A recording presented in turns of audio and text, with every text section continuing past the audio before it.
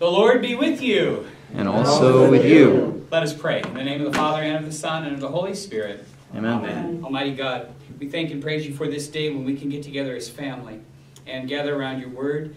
Grant that you would, by your Spirit, through your means of grace, especially your word, teach us in all wisdom and understanding that we may know the right faith, the true faith, the right doctrine to share with others. We ask in Jesus' holy name. Amen. Amen. In the name of the Father, and of the Son, and of the Holy Spirit. Amen. Amen. We're moving in our textbook into the appendix on the Lutheran Confessions. I also mentioned last week if you would bring your Book of Concord so that I could show you what is confessional subscription. That's important. And you'll find that on Roman numeral 28 and Roman numeral 29 in the very front of your, well, close to the very front of your Book of Concord. And we'll do that in a minute. We'll start with your blue textbook. The appendix is on page 485, although that number doesn't show, but it shows 486 on the next page. We'll begin with justification as the cornerstone of Christian doctrine. We'll move into what are creeds and confessions. And then we'll come to confessional subscription. What is it? In your Book of Concord at the start. Because it's really important. As a member of Grace Evangelical Lutheran Church and School, you subscribe to the 1580 unaltered, Book of Augsburg Confession, the Book of Concord, 1580. What is that? What does that even mean? And we're gonna talk about that from what's written here in the Book of Concord. But let's begin with your appendix. The textbook, as we've been saying, is called To Believe, Teach, and Confess. An introduction to doctrinal theology. It's just a summary. We're not going into every aspect of every topic, but rather touching on some core things that we'll do in more depth later. So the appendix says, justification is the heart of the Christian doctrine. And that is a point-blank truth. And in fact, if you dig through for example, the theology of even other denominations, ultimately you will find where they err in some way comes back to, is justification the cornerstone or not of their doctrine? Is it the material principle? And for review, remember we talked about formal and material principles. The formal principle of any religion is its source of authority. The material principle of any religion is its central point. So for Lutherans, the formal principle of our theology is Scripture alone. For Lutherans, the material principle is justification by faith alone. So that's just kind of a quick zoom through kind of basis for why we're even talking about confessions and why we will be talking about denominations kind of in the future there, returning to that. So from the beginning, Christians have formulated scriptural summaries as statements of their beliefs. These statements are known as creeds or confessions. Those words show in bold print in your appendix there. They proclaim the core beliefs and values. In fact, the word creed comes from the Latin credo. It means I believe, and it's the opening word of the Apostles' Creed in Latin. I believe. Let's turn to page 486 and go into the nature of confessions. Okay? The New Testament word for confess is homologine. That's Greek, but it's written in English letters there. It literally means the same words. Okay, so a person who makes a confession says the same words as another, agreeing that these words are correct. That's a great way to put that. A confession is confessing the same words as another person and agreeing together these words are correct. Notice the togetherness of a confession. That's critical to the understanding of what is the point of us having a confession. We together subscribe to the 1580 Book of Concord and what is contained therein as a true exposition of Scripture. We'll get into that some more in a little bit. But to confess, as a Lutheran, is to confess together. It's not this me and my Jesus kind of idea. I'm this isolated island doing my thing, sort of like a modern day monastic. But rather, I'm part of this larger thing. I'm part of the body of Christ. And together, we confess in full unity. And we have unity because we confess together, not because we pay a vague lip service to a word called unity, but we actually have the substance of unity by confessing the same thing. Together we confess we're sinners, 1 John 1:9. Right? We confess that Jesus is Lord, Romans 10:9. Okay? We note Paul speaks in Timothy about making his good confession in the presence of many witnesses, and notes that Jesus made the good confession before Pilate, 1 Timothy 6:12 and 13.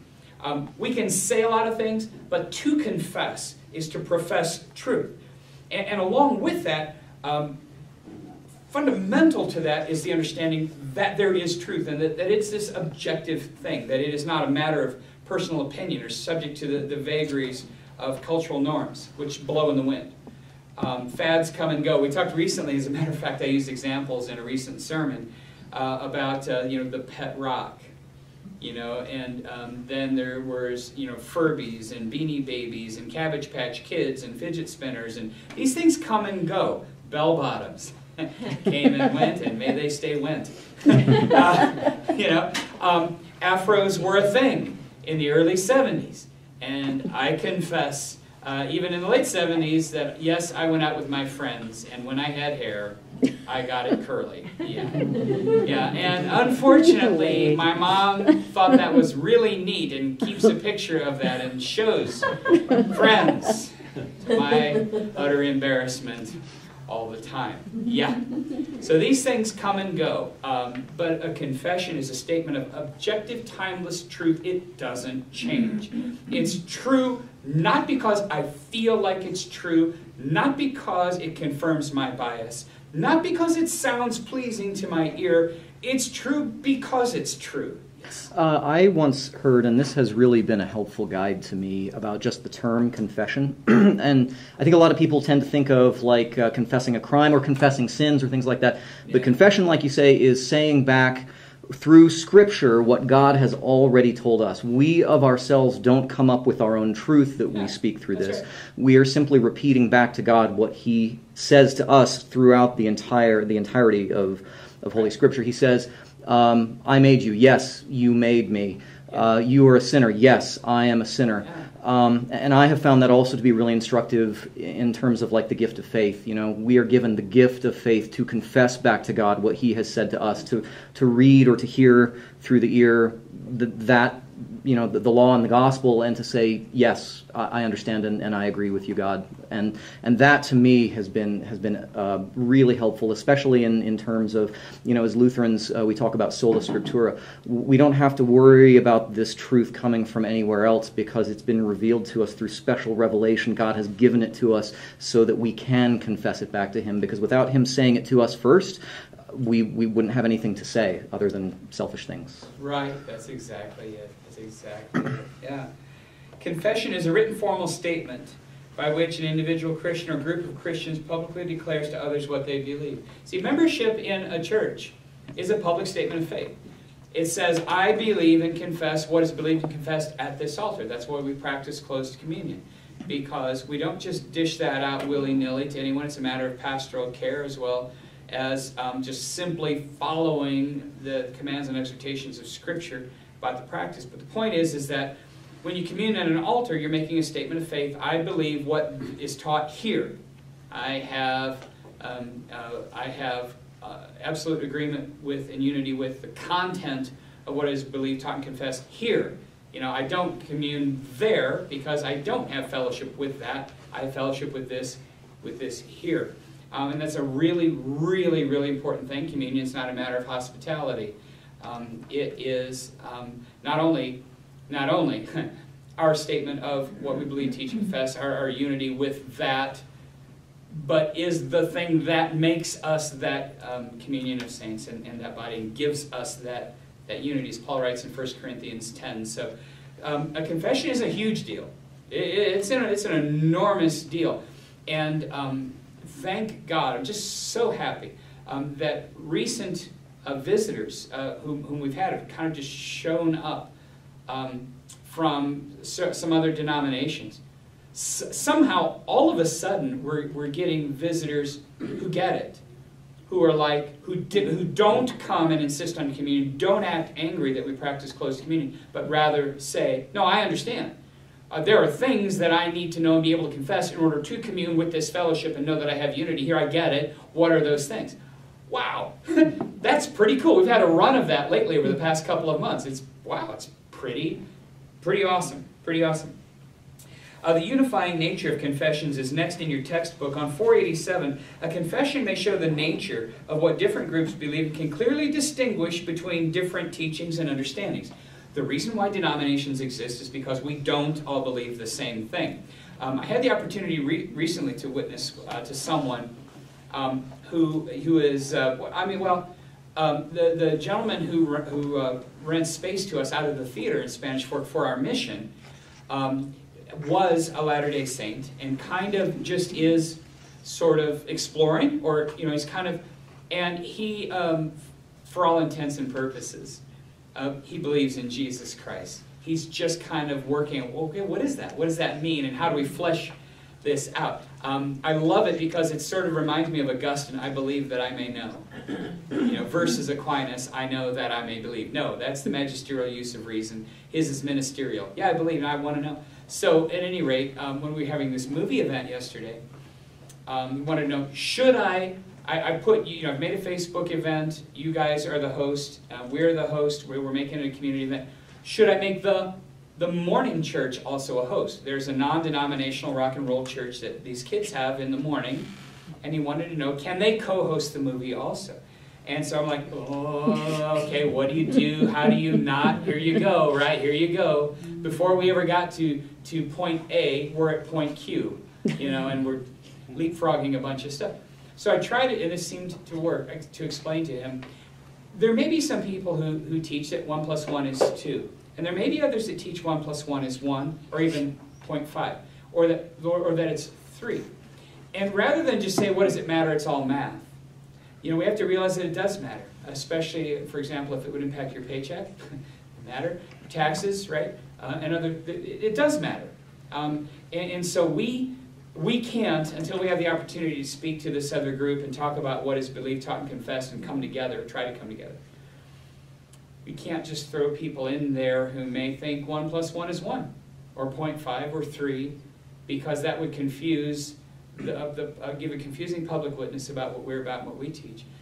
And he totally got it. He's like, oh, okay, I understand. I got it, thanks. It's like, really? You didn't get angry and storm off? Yes. How dare you assign a name to that number? Who are you to, Yeah, right. How dare you say 1 + 1 is 2? That may be your truth. Yes. Right. It's not my truth. Yeah. I just wanted to comment too. I don't think it goes into this. I mean, we talk about the nature of the confession and kind of what it's like to have a Book of Concord. We haven't really talked about it yet, the Book of Concord, but you'll run into folks who are like, well, I don't need that. I just have the Bible. Well, okay, we have that too. But then you'll say, well, how do you understand the Bible? And they'll say, well, here are all these books I got at the Christian bookstore. And they'll have, Joel Osteen or whatever, and they'll just pull things out. And they're like, oh, this guy, who's on TV, I listen to this, dispensationalist, whatever. The idea of having an exposition on Scripture is so that we can all be on the same page. There's something very practically useful in being able to say, well, how do we understand that? Because it might be different than the way you understand that. Let's figure out where that is. And that's what we have through the Book of Concord. Because without that, you have churches that are kind of loosey-goosey, like, man, we're not about religion, we're just about Jesus. And it's like, okay, just like you said, okay, well, what do you mean by that? Because you might mean something different than what we mean by that. And it's funny, there are people who will attack the idea of even having confessional documents or foundational documents for the Lutheran Confession, but then they'll pull something out from somewhere else anyway, and you've just got something that's kind of, like I said, loosey-goosey that comes from who knows where. So there's a very practical application to having confessional subscription as well. Yeah, and to use kind of a secular analogy, we have a Constitution and a Bill of Rights to say what an American is, what's a citizen of America. And you can't just, I'm going to be careful here. You can't just pop in from somewhere else and demand to have the rights and privileges under this Constitution that specifies what a citizen is when you don't have that. Okay, that just needs to stay right there like that. Just use Actually, a corporate charter, right? Right. And companies have corporate charters to establish the boundaries of what is the corporation.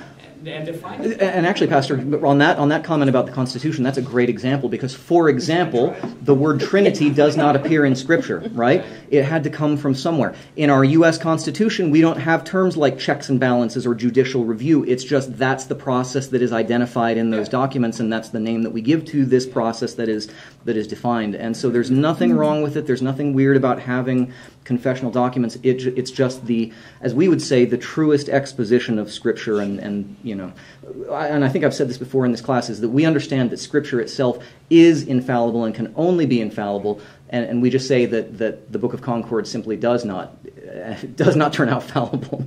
You know? And actually, we're going to go to that, right? How about the norm, the norming norm, and the norm that is normed? We're going to talk about that actually in a little bit. Pastor, we don't say truest. We say true. True. Yeah. So it's not. Well, it's the best possible one. That's not what we say. We say it is true. Yeah, it's true. I see what you said. Yeah, I see what you mean. Right. It's not the closest approximation. It's true. Yeah. Mm. And I get in trouble from time to time for saying that, and I'm okay with that. It's just sad, but how would you have the audacity to say that this one thing is true? Well, I don't know. I mean, we do that a lot. We say 1 + 1 is 2. We have the audacity to say that. But that is the confession we make. Yeah. I mean, it's in our...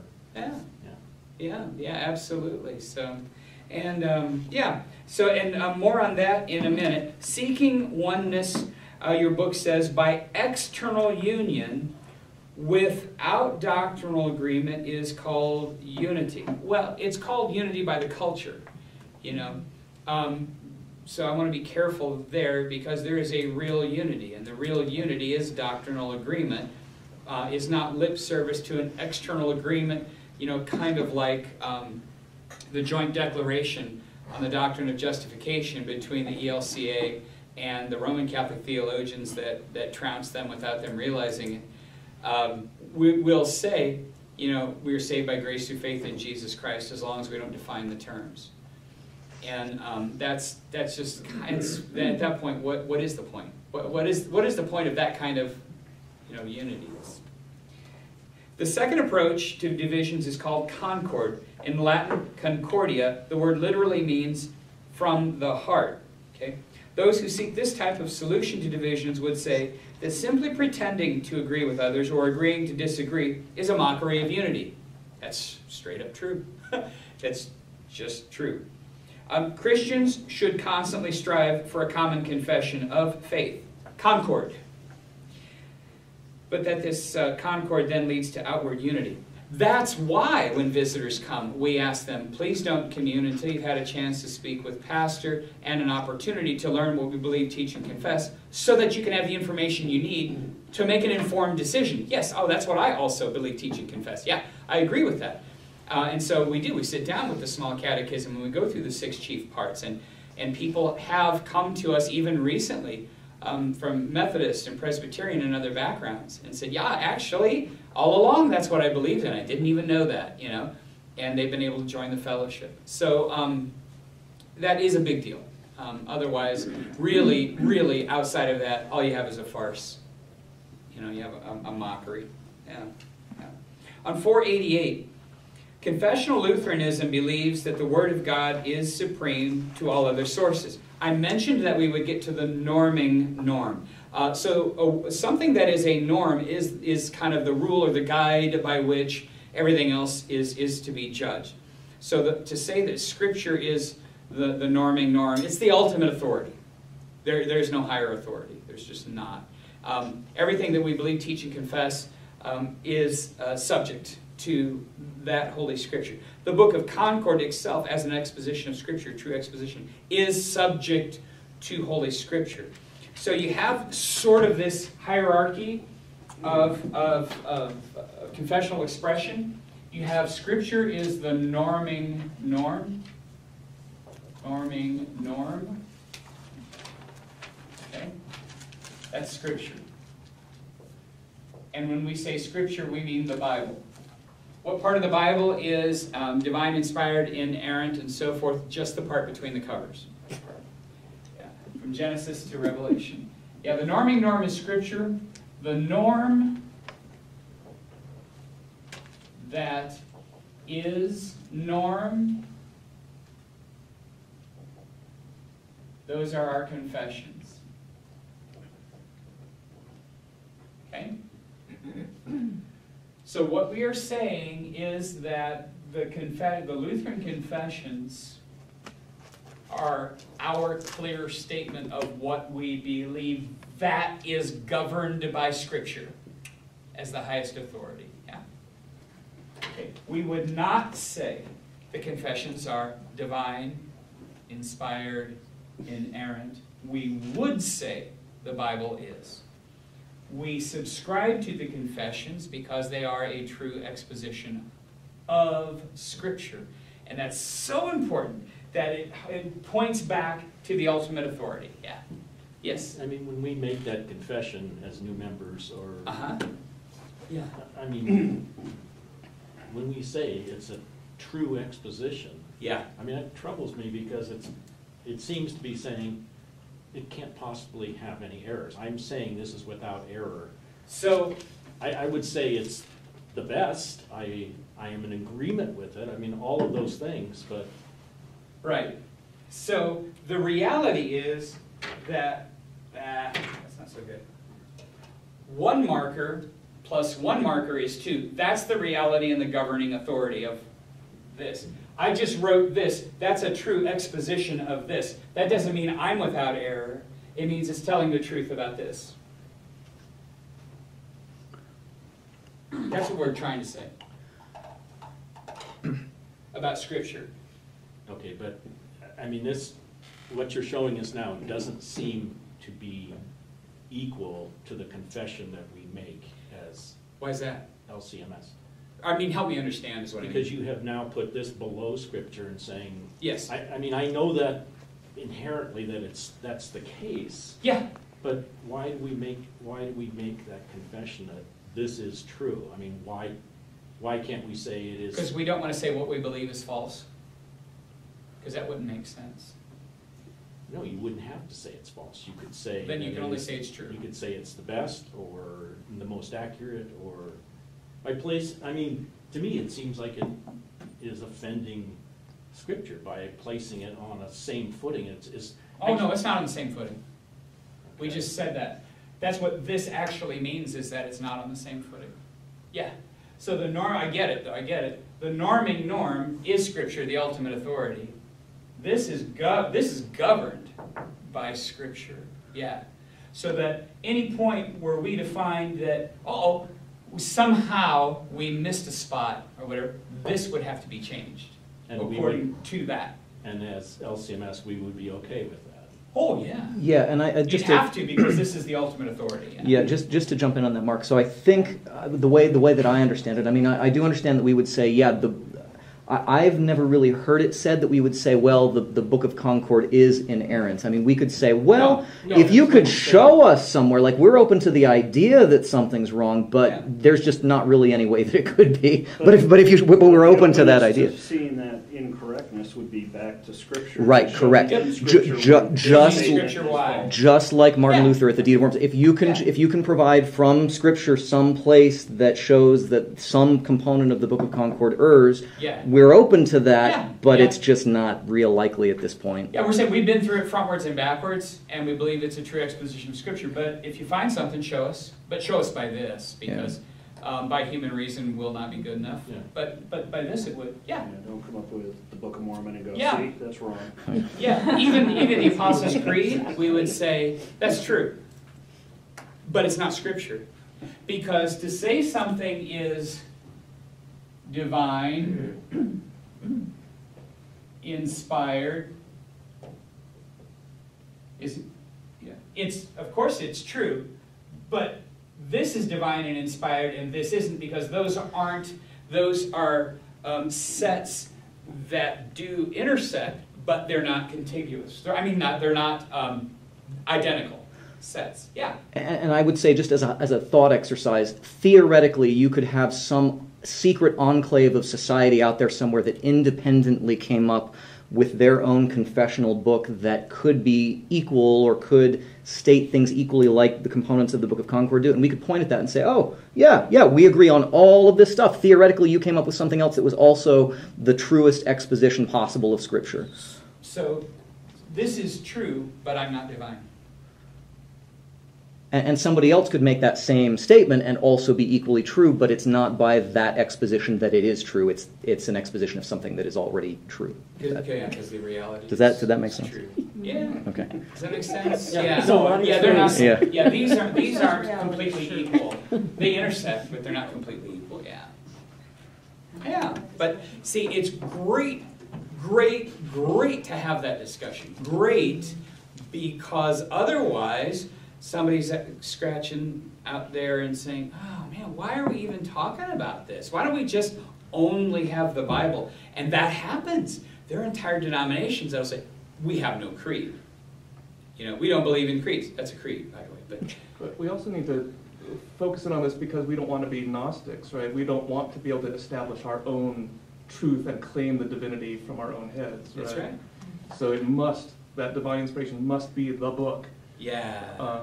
And then anything else is just how we express. understand and find the truth there. Yeah, the Apostles' Creed is true, but not divine, inspired, inerrant. It's not the Bible. It's not the inspired Word of God, but it's true. So is the Nicene Creed. So is the Athanasian Creed. Those are all true, but they're true not because we've decided that, but because they just say what Scripture says. Saying that, if we ever found, and believe me, people have tried, have done whole dissertations on phrases and stuff, have tried. So far, so good. But if it ever had to change to fit this, it would have to change. It's subordinate, to Scripture. It would totally have to change. Yeah. Very good. That's an important discussion to have. Fantastic. We mentioned creeds. Let's go to the ecumenical creeds. On 489. Ecumenical means worldwide or universal. In the day, an ecumenical, for example, council was a meeting of the whole church, or the representatives of the whole church. Ecumenical, especially since about the 60s or so, has come to mean more of a Smurfy, external unity kind of a thing, agreeing to disagree kind of stuff. The doctrine presented in the creeds separates Christians from non-Christians. That's pretty intense, that statement, but it's true. Let's do that again. The doctrine presented in the creeds separates Christians from non-Christians. So one of the most basic components of Christian faith as a qualifier is Trinity. Right? Again, that word does not appear itself in Scripture. Neither does the word Toyota, but Toyotas exist, and that word describes those things that we call Toyotas. Trinity is a word that describes the persons, the three persons in one Godhead, same substance, and yet unique persons. It describes that reality. There are other words also that aren't in Scripture, like chasuble. So Advent. No, depends on which translation, but you get the idea. Yeah. All right. The Apostles' Creed. Your book says. And again, this is just a summary, a flyby. This isn't trying to go into ultimate depth on every topic. There's no way to do that in this context. The Apostles' Creed was first referred to by that name in AD 390, but the creed is far older than that. In the latter half of the 2nd century, an early version now known as the Old Roman Symbol. It's also called the Regula Fidei, the rule of faith, was used in Christian congregations. That's a baptismal formula. And they were asked to confess faith in a triune God, even as they would be baptized in the name of the Father, Son, and Holy Spirit. So faith that is not Trinitarian faith is not Christian faith. And so we would not be thinking only in terms of our immediate mission context, the Latter-day Saints. But here's another example, Unitarians, right? That's denying kind of your, almost your first hurdle, in doctrinal points in Christian faith. Christian faith is Trinitarian. Your book mentions the Arian controversy and the development of the Nicene Creed. This is so important. This is such a big deal to know who Arius was and what that was about. Arius was a supervising pastor, I believe, in Alexandria. Lived right about 250 your book says 256 to 336. He was so concerned with upholding the sovereignty and deity of the Father that he subordinated the Son. He said the Son was not fully God. That there was a time when the Son was not. The Son is a created being, that he's lesser than the Father. He's a God, but not the God, okay? So Arianism subordinates Christ to the Father. And that sort of thing keeps cropping up its ugly head even today. It was a huge problem for the church in the latter 200s, early 300s, through the 400s. The Nicene Creed, and then subsequent to that, the Athanasian Creed, put a pretty good dent in Arianism, which sort of faded and then came roaring back later, and shows up today in things in theology like Jehovah's Witnesses, Latter-day Saints, and so forth. Subordinating the Son to the Father, but even in some mainline Christian denominations, for example, the belief that Christ cannot be really present in, with, and under the elements of bread and wine received in the mouth in Holy Communion is a form of Arianism without the people realizing that it's a form of Arianism. The Son there is subordinate to the Father and is not of the same substance of the Father, because the Father is omnipotent and omnipresent, and the Son can be neither if he cannot be present in communion, because his body restricts him in locus, in a particular place in heaven. That makes him less than the Father. It's also creating an imaginary fourth genus, a genus canonicum, where the characteristics of his humanity restrict his divinity. And let me just for quick review, when I'm talking about the idiomatica, the genus idiomaticum, these are just Lutheran scholastic expressions of the theology of Christ. I'll come to the question in just a second. I'm going to plug in these three. The idiomaticum is that we can refer to Christ by idiom, which isn't super helpful. But it's okay to say of Christ that he was tired, he was hungry, he was sleepy, he was in pain, he suffered, he wept, according to his human nature. It's okay to say he walked on water, raised the dead, healed the sick, according to his divine nature. It's okay to talk about him in idioms, as long as we understand we're not reducing his divinity. The genus apotalismaticum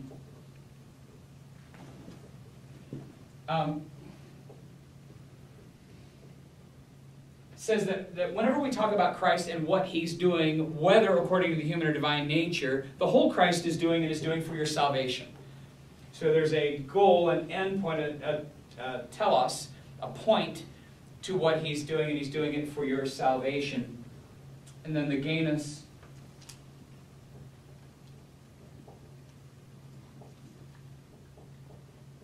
maestaticum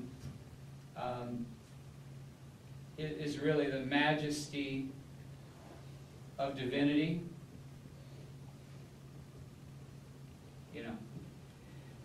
In other words, the divinity of Christ communicated its attributes through his humanity, but not the reverse. The humanity doesn't block the divinity. This is where they go wrong. The sacramentarians go wrong in denying the real presence of Christ in the sacrament, at the altar, received in the mouth with the elements. by saying, well, his body kind of restricts him in locus. He's at the right hand of the Father. He can't be there. This is because you've got this messed up, and you've gone with this kenoticum, a kind of a fourth imaginary genus kenoticum, where the humanity blocks the divinity from being there. Does that make sense? I'm maybe going too fast. Am I muddling this? Yeah, can I comment? Because I actually just wanted to kind of describe this type of thing is exactly why a Book of Concord exists, is because all this really is this is a bunch of theologians over the course of the last 2,000 years figuring out, well, who is Jesus and how does he work? And it's not that they sat down first and were like, I'm going to create this weird bunch of Latin words and figure this out, but it's more like, well, in the account of Jesus walking on water, a normal person couldn't do that, but a divine person could. Right. And if Jesus is God and man, as it says in Scripture, well, then what does it mean when he died on the cross? Because a human person could die, but a divine person couldn't. So wait, but he did, but. And so it's all that stuff is, and a bunch of smarter people than me and you argued about it over the course of the last 2,000 years, wrote it down, related it back to Scripture, and said, well, here's why we say this, because this is what Scripture says. And so then we therefore have the idea of the Geni, which basically just says, well, how do we understand Christ? So that if somebody else says, well, the Father is a different person than the Son, and he conceived him up in heaven and then created him, we can say, well, that's not actually what Scripture says, because this is how we understand it. Right. And these are just the names for those things. And they're kind of tricky and complicated at first, but once you understand kind of what each one is, it's not as big a deal. Yeah, yeah. And messing up this in particular, is where the modern day Arians come from. Jesus, and remember, there's a great line I want to see if I can find real quick for you in here about who are we talking to. It's, I think, in the introduction, the original preface. There it is. This shows on page 9. You might want to underline this. On page 9 in your Book of Concord. See in the left column where it says the number 20 in that section, and then go down 3-4 sentences where it says, so it is not at all our plan and purpose to condemn people who err because of a certain simplicity of mind, but are not blasphemers against the truth of the heavenly doctrine. Much less, indeed, do we intend to condemn entire churches that are either under the Roman Empire of the German nation or elsewhere. Rather, it has been our intention and desire in this way to openly criticize and condemn only the fanatical opinions and their stubborn and blasphemous teachers. So the two things to underline, the first sentence, so it is not at all our plan and purpose to condemn people who err because of a certain simplicity of mind, but are not blasphemers against the truth of heavenly doctrine. The second sentence is, rather it has been our intention and desire in this way to openly criticize and condemn only the fanatical opinions and their stubborn and blasphemous teachers. Again, going to the fact that there is a difference between people who misunderstand or can't understand. There's a difference between them and between people who've been shown the truth and refuse it and stick with error stubbornly instead.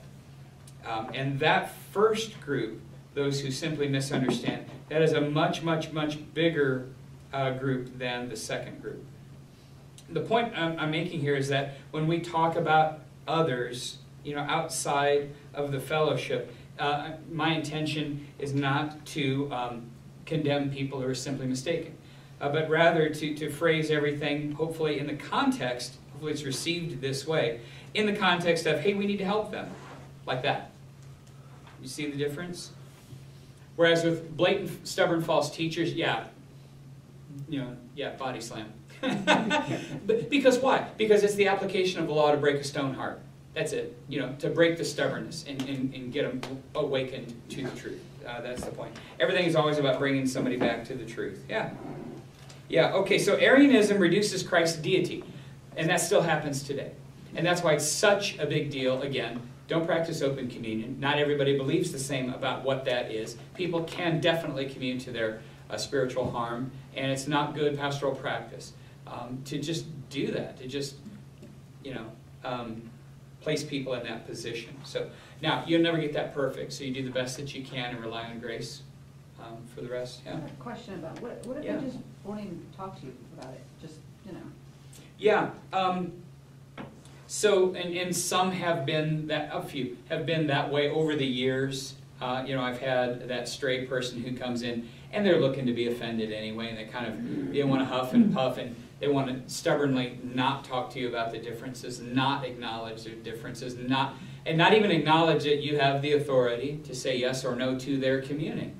And you do the best you can, but there's a point at which, hey, the Lord be with you, and give the Holy Spirit ground and time to work that out, hopefully in their heart, if they're believers. So, yeah, it happens. Yeah.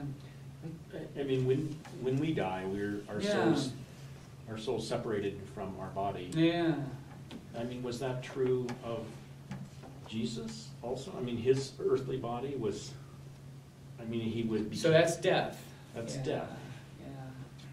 But I mean, Yeah. he was raised from the dead. Yeah. A new creation, a new body. Yeah. So 1 Peter 3 says that he was made alive in the spirit in which he went and preached to the spirits in prison. Okay. Yeah. So in a sense, similar. I mean. Yeah. Except God, he's God. Yeah. Yeah. Yeah. So it's true at the same time to say that God cannot die and God died on the cross. Both are true at the same time. Yeah. Not just his body. Which is a headbender. Yeah. Which is like, eat. But Not just as so is the Trinity. At some point where the Trinity, you think about it enough, you need Excedrin, It's kind of, but those that struggle with the presence in communion, Uh-huh. they're not acknowledging the spiritual body. I mean, it would seem that he. Right? well, they're not acknowledging his deity. His deity, right? Yeah, that's it. In somewhere in their theology, they're not fully convinced. They don't fully believe in the divinity of Christ. Or it would be easy to say, oh, well, yeah, he's God. Of course he can be there. But to say no, he can't. Then now the error then is in some nuance or maybe more than a nuance with regard to Christ's divinity. He's not really God. We're hyper-emphasizing his humanity to the point where it blocks him being present in communion. What?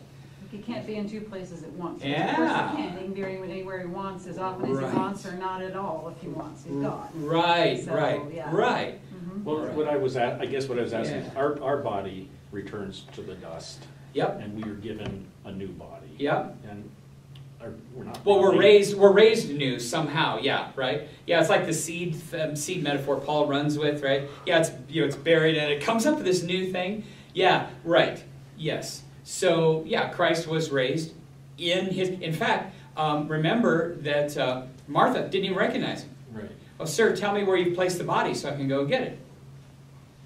Martha, Martha, Mary, Martha, Mary. Mary. Whoa, Mary. Mary, and then she recognizes him. In that new body, he can show up in a locked room. He can eat fish at the lakeside grill. But yet in front of Thomas, he still had the holes and the And in injuries, front of Thomas, he still had the nail prints. Right. Yeah, sure, Thomas, go ahead. Yeah, here, buddy. So did he get a new body, or was that just a... And can you imagine being Thomas? The ultimate in humiliation, right? Oh yeah, I'm this rock star apostle. I'll believe when I can put my fingers in. He shows up, Yeah, okay, Thomas. Yeah, that's a big dose of humble pie right there. Pastor, with respect to what you've read there in the foreword about not being there to bang on other people in ignorance, what would you say about our ability to consider fellowship with the broader spectrum of Christianity, people who really do believe in Christ, but who do not share our actual confession of faith? Yeah. So what is brings up an important how can we work with and do things with and so forth? Yeah, other denomination. So with regard to humanitarian concerns, we can work with other groups because we're taking care of basic human needs. It's part of our calling as Christians, etc. This is what we do. However, at the point where it involves any indoctrination, any kind of evangelism, or getting a message out, etc., any possible confusion of the gospel, we step back. Back up. Either we have to be the ones doing that, or we step back. Okay. So, for example, let's say we go to Haiti, and somebody comes along with us, and they're pick one, Methodist, whatever. Okay, they can come help us feed the kids. They don't teach Bible study. They don't lead public anything. We do. But they can come with us and see the witness and hear the good news and learn why the differences are important and why it's meaningful and beautiful even to them and why we'd love them to be a part of that. Yeah. And more broadly speaking, I mean, would we consider them to be brothers and sisters in Christ, or would we say, well, let's keep it at arm's length here? No, yeah. Well, I mean, I guess that's the thing, because it depends on who we are. There's an entire group of people, unfortunately, are from the more Lutheran than thou crowd. Yeah. Well, and that's where we always have to, it's just as big a nightmare. Simul justus et peccator, like there's always a little bit of tension there. And I was just thinking about Martin Luther when he was dealing with radical reformers, sure. And they agreed on 13 out of 4. Yeah, exactly. On 13 out of 14 points of Christian doctrine, but then when they got, for example, to sacraments, yep. He was like, nope, not only are we just going to agree to disagree on that, but get thee out, like I don't want to have, You sinful creature. Yeah, like he basically didn't want to have anything to do with them. So in the Formula of Concord, Solid Declaration 7 on the Lord's Supper, the quote from Luther there says, well, here, we've got the book in front of us. I knew there was a reason why I wanted you to bring it. Let's look at that. Formula of Concord, Solid Declaration. We need to look at that too. Look at 7. The page where the quote is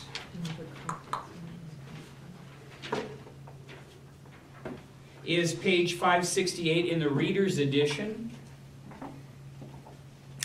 This is right after quoting Luther on what I call both the validity and the efficacy of the sacrament. What makes the Lord's Supper the Lord's Supper, validity and efficacy. Luther is quoted with regard to the sacramentarians saying, I regard them as all being cut from the same piece of cloth. Do you see that in the right-hand column on 568? The indented portion there under, the section number's 33, and then the indented quote there on the right-hand column. I regard them all as being cut from the same piece of cloth, as indeed they are, for they do not want to believe that the Lord's bread in the supper is his true natural body, which the godless person or Judas receives orally, just as well as St. Peter and all the saints. Whoever, I say, does not want to believe that, let him not trouble me with letters, writings, or words, and let him not expect to have fellowship with me. This is final. That's pretty straightforward. And then this kind of thing comes up again in the Large Catechism with regard to baptism. Page through Small Catechism, Large Catechism, baptism.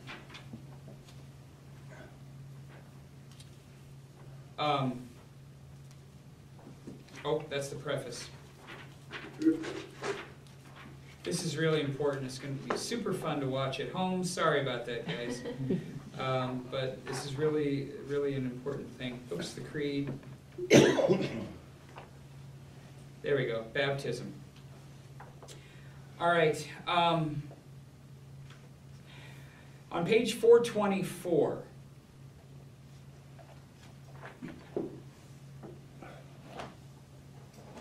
Look at where it says number 15 in the right-hand column. Okay. In the Reader's Edition. It is pure wickedness and blasphemy of the devil when our new spirits mock baptism, leaving God's word and institution out of it. Okay. Look at, he calls them, on page 426 in paragraph, or section whatever, 429, he calls them blind guides. In 30, now these new spirits are so crazy that they separate faith and the object to which faith clings and is bound, even if it is something outward. On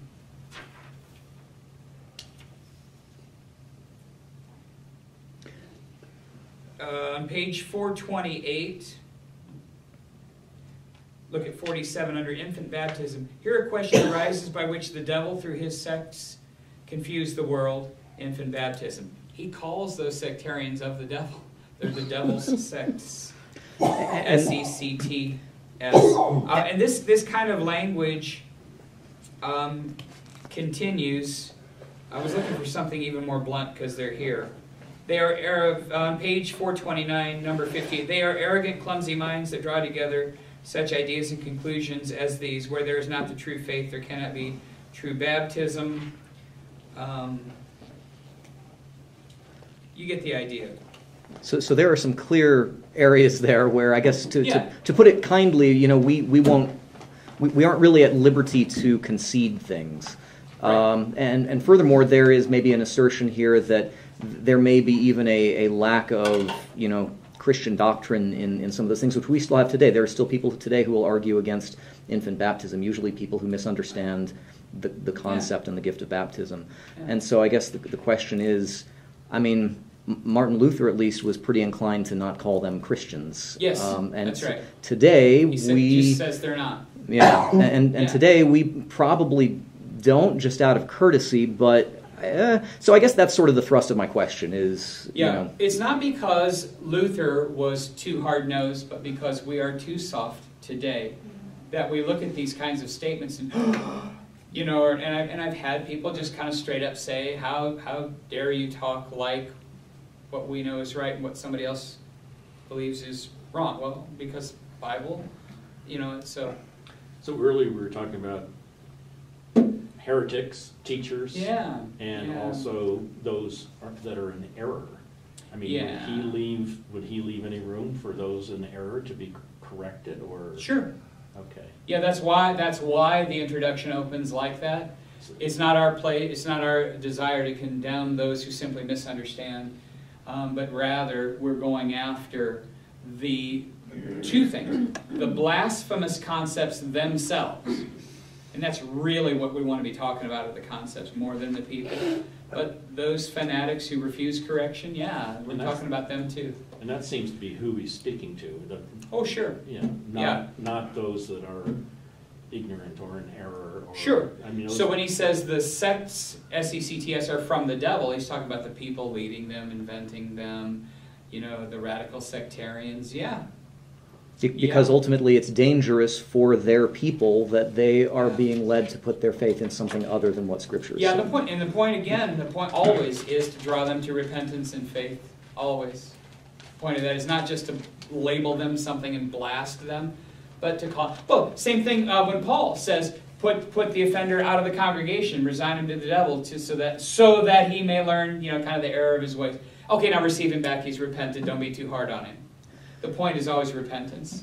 Yeah. And correct me if I'm wrong, but that purpose, that reason for doing that is the reason why we continue and the world persists to this day, is for the benefit of those who could still be saved. And it's given to us as Christians to do that for them.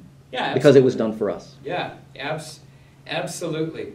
On 491, to wrap up because it's time, the Council of Nicaea in 325 was called by Constantine to address the Arian error. And it's really interesting because it's not all super clear cut. You know what? That's too much story for right now. We will get to that next time. But he did call the council. It was to address the Arian question. It was to unify the empire. And the ultimate resolution was expressed in the Nicene Creed, to which a lot of guys signed on, some of them with some reservations, and that became the full expression of what is believed and taught. And Arianism and its teachings were condemned as anathema, or they were cursed, if you were. They were under the curse.